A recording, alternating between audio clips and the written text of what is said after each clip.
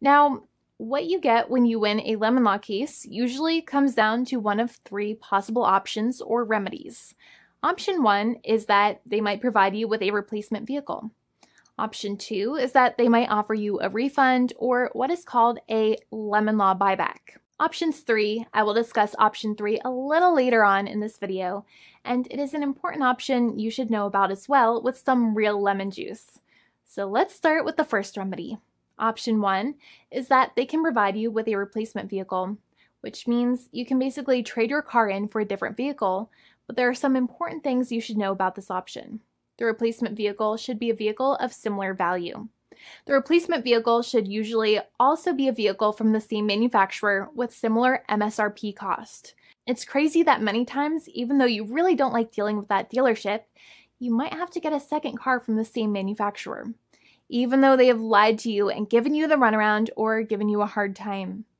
But there is another option with this as well, because year after year, the cost of vehicles might go up and the new vehicle might cost more. That price jump can make it difficult to get a car with the same MSRP price. Even though your car was a lemon, you might still have to pay that extra cost for the new and now more expensive vehicle. Thankfully, there is option 2, which allows you to get a refund through a lemon law buyback.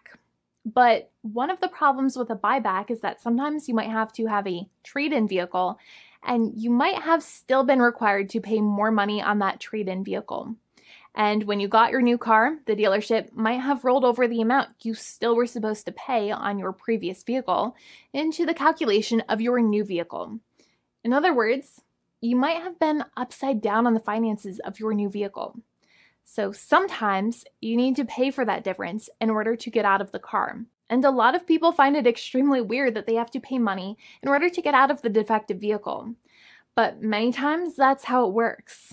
Now, in a lemon law buyback, if you get a lemon law buyback, you usually get back what you paid. You may have bought the vehicle in a one lump sum all at once, or you more than likely had a finance or lease plan. What you usually get back is the money that you actually paid. Your hard-earned money that actually left your pocket and went straight into the pockets of the manufacturers. So think about it for a second and try to calculate about how much you paid. Think about the down payment and also add up all of the monthly payments that you have made for your car so far. It can add up to a lot of hard-earned money. In some cases, it can add up to $30,000 or more, but every case is different. Even though they accept that their vehicle is a lemon, many times the manufacturers still try to pinch pennies and also nickel and dime their customers.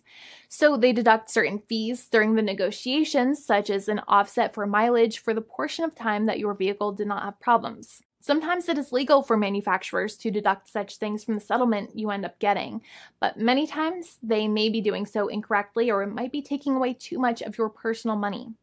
Having a powerful negotiator and experienced attorney by your side can be very helpful. In addition, most lawyers do not charge you out of your own pocket for their attorney's fees and court costs.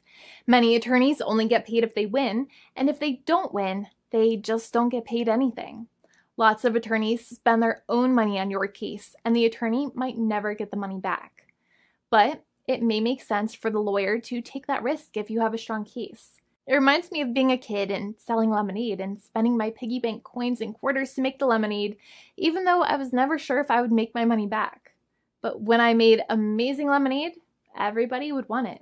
We would all be happier as a result.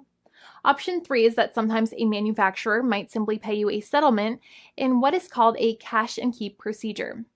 That's when you keep the car, but you get paid some compensation for all of the headaches and defects the vehicle caused. Even if you don't have a clear lemon law case, the manufacturer might still make a good faith offer to settle the matter and get it off of their heads. In many situations, even though the settlement might be less than a full buyback of the vehicle, it might make sense for you to accept that offer depending on your goals. In addition, it's usually required that the problems happened while your car was under warranty or extended warranty. Even if you no longer have warranty, but your problems happened while your vehicle was under warranty, you might still have a case. However, without any warranty, you cannot have a lemon law case in most situations. However, you might still have some legal protections such as breach of contract, auto fraud, or something else. The founding attorney of the law firm, Jimmy and I, would love to speak to you. The consultation is completely free, and the team of lawyers can speak to you and review any documents you have for the vehicle, such as your vehicle purchase agreement and repair invoices. Call now for a completely complimentary and fully free consultation with an experienced lawyer. It's free to call 1-800-400-5050 day or night, 7 days a week, or visit us at www.californialaw.com. Lawyers are waiting to speak to you and encourage you to call. This video is not legal advice. I am not an attorney. I'm a paid spokesperson. Attorney Jimmy Hanai is a lawyer in the state of California and handles California lemon law cases. There are no guarantees. This legal advertisement is by lawyer Jimmy Hanai of CaliforniaLaw.com.